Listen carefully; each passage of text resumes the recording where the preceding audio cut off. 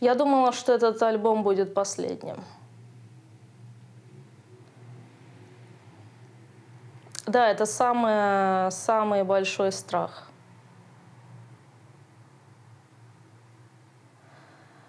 Но сейчас мы видим, что это не совсем так. Сейчас, конечно же, вы все знаете этот альбом. Не знаю, мой внук слушает его по утрам. Что произошло после того, как мы презентнули альбом?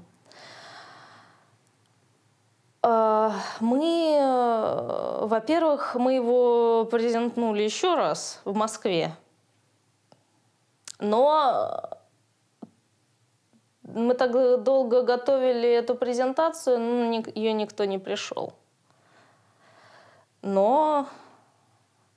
И тогда был какой-то переломный момент. Я помню, как Рома стоит в раздевалке и говорит: все, либо выстреливать, либо завязывать.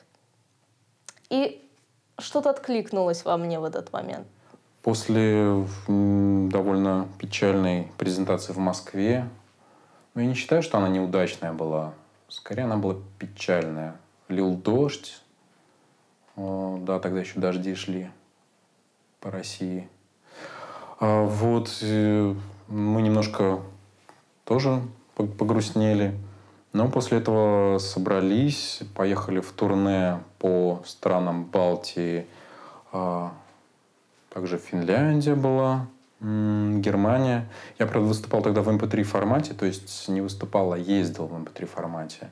Тогда еще не было виз на MP3 формат. Можно было спокойно проезжать, да, проходить границу. Мне очень понравилось, да, я практически денег не потратил нисколько. Ребята поехали вот в реальном своем режиме. Им было, конечно, тяжело. Да.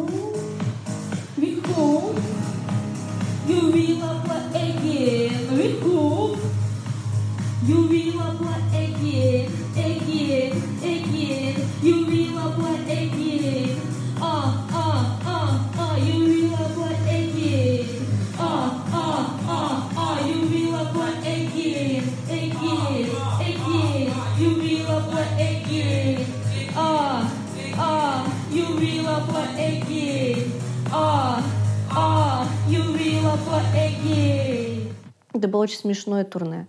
Мы останавливались в каждом городе и делали концерт.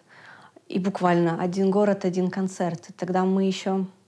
мы верили, что мы приедем в каждое место, и наши идеи и тексты, они способны заражать людей, которые даже не понимают русский язык. В общем-то, это была одна из моих задач, потому что я переводила все тексты и ставила субтитры, чтобы все могли понимать, о чем мы поем.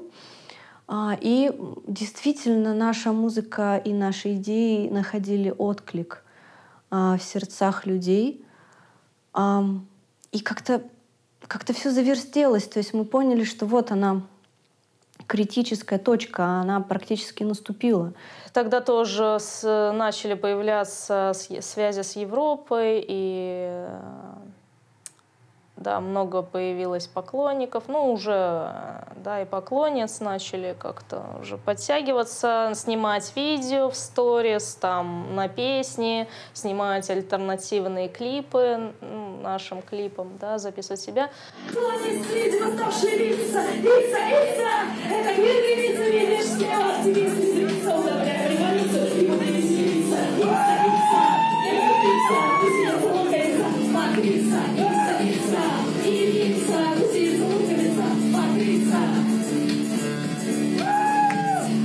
Мы, как настоящие солдаты, солдаты, плохое слово, удачи, поймали птицу счастья свою за хвост и попали в топ.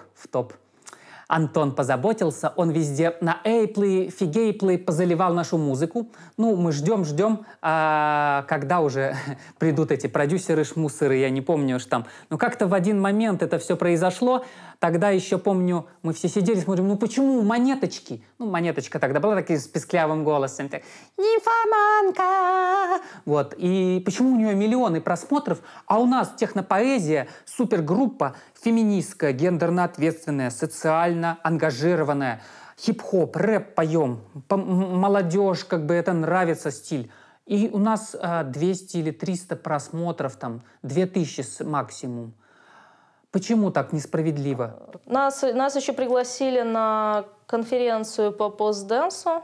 И как раз вот происходила третья конференция, я на нее не смогла купить билет, потому что у меня не было денег. И в этот момент просто они написали, что хотят, чтобы приехала Техно-Поэзия, и они платят нам, да, все включено, и уже какой-то гонорар. Вот, и мы поехали...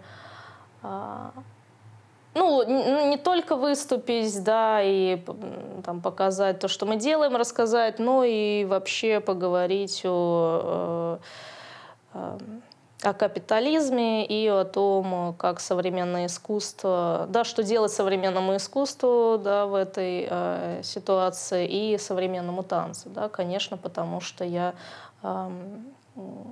говорила о себе, когда мне нужно было вписаться в контекст, то есть я старалась говорить какими-то маркерами, да, того, что, маркерами идентичности, что я танцхудожница, и скорее мне было это важно, там, говорить о себе, что я не рэперка, не квир-рэперка, то есть там, а я пою рэп, да, читаю рэп, потому что я танцхудожница, а не по каким-то другим причинам, вот.